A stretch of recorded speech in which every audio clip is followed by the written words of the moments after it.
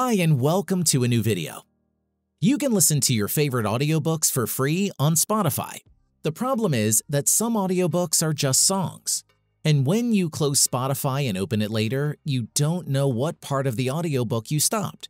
In this video, I'll show you an easy method on how you can get back to the part of the audiobook you were listening to before you close the app.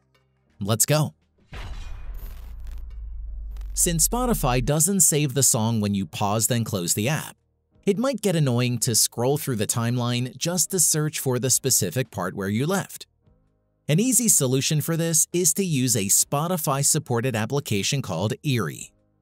Open the App Store and search for Erie. It's completely free, so go ahead and install it on your iPhone. You can find the download link in the video description below. After installing, open Erie and press Connect to Spotify, and it will auto-connect to your Spotify account. Tap on Search at the bottom, and you can search for your audiobook like on Spotify. Type in the title of your audiobook and hit Search on your keyboard. Select your audiobook from the search results and tap Add to Library. You can now access the audiobook directly from your library. With this button, you can set a timer when you want to stop the audiobook automatically. You can also change the playback speed of your audiobook to your preference by tapping on this button, then on Speed.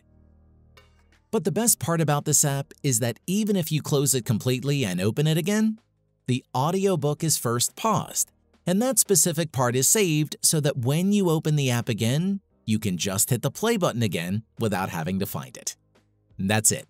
If I could help you, feel free to give this video a thumbs up and don't forget to subscribe. Leave a comment down below if you have any questions. See you next time. Bye.